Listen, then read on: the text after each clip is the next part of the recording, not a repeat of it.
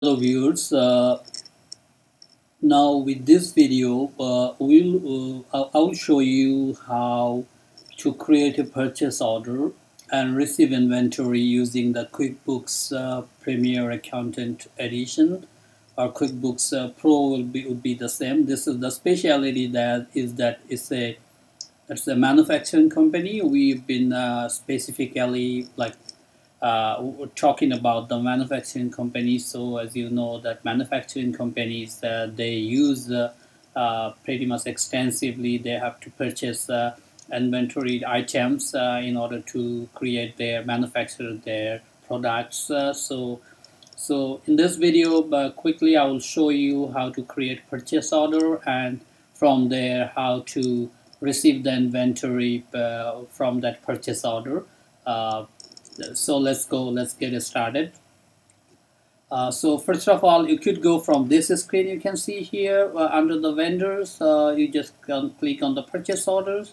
But I want to do it a little bit differently, so you know, because last video I showed you how to, but like I kind of did the introduction showing that okay, you could create purchase order or receive inventory and those things from this screen, the home page of the QuickBooks. But I want to show you that there is this vendor. You can see here, if you click on vendor, you have pretty much the same option that has in that screen. So you can enter bills, pay bills, create purchase order, receive items, and enter bills, receive items, whatever. Only if you are receiving only item without the invoice, because sometimes the vendor doesn't send the invoice right away. They send it later on after you receive the goods. So that is another option. So things like that. So quickly, I just showed you in there. So let's create the purchase order from here, and then I will show you the steps of creating purchase order. It's pretty easy once it is set up properly. So let's click on the purchase order. Click the purchase order.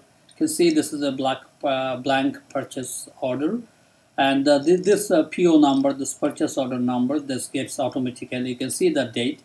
Since I'm using the sample manufacturing company file in the QuickBooks, it's showing like a post date, which is 2028 December 31st. Ship to address by default is the company address, like it is your company. So this you can see that manufacturing by co whatever 234 Kingsway, Toronto, Ontario is the address here.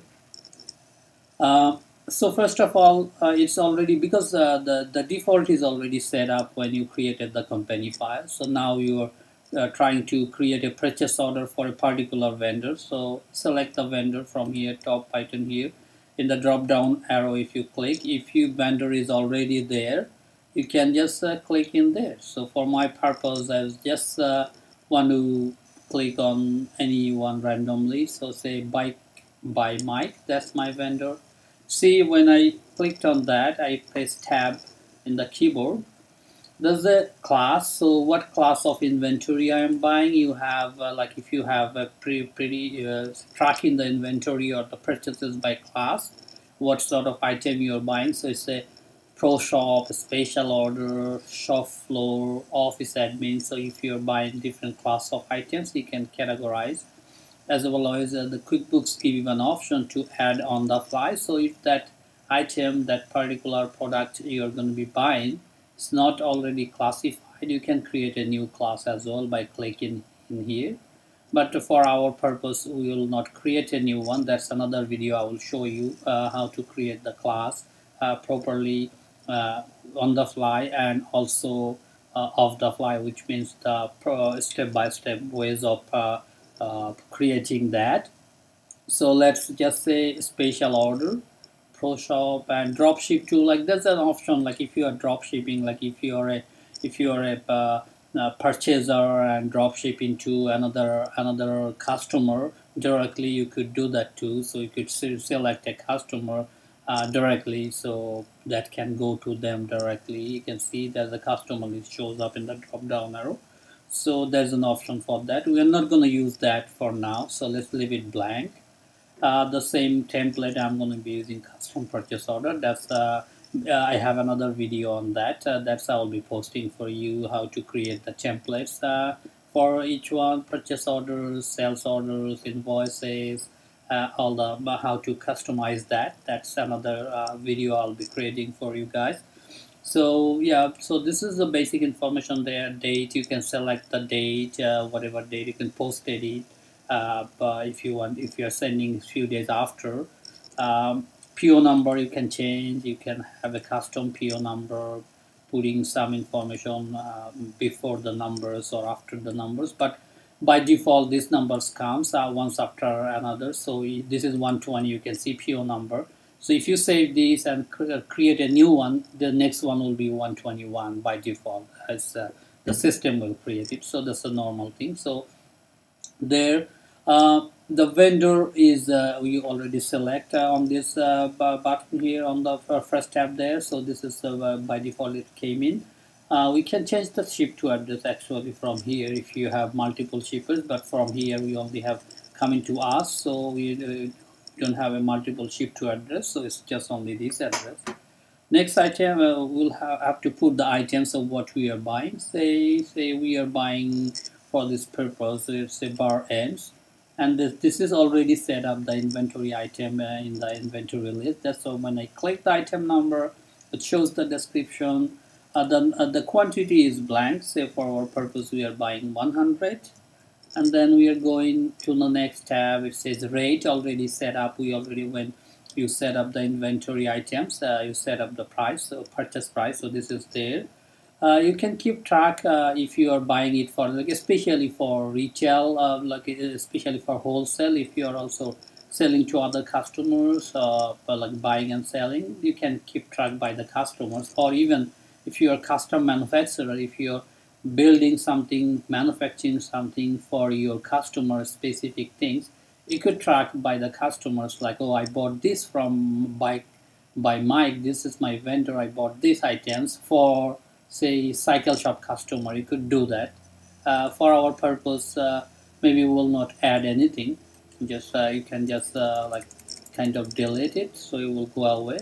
Like, this is the class already here, so we already selected the special order. You can see it's showing there the class, whatever we selected there, and the amount is coming here.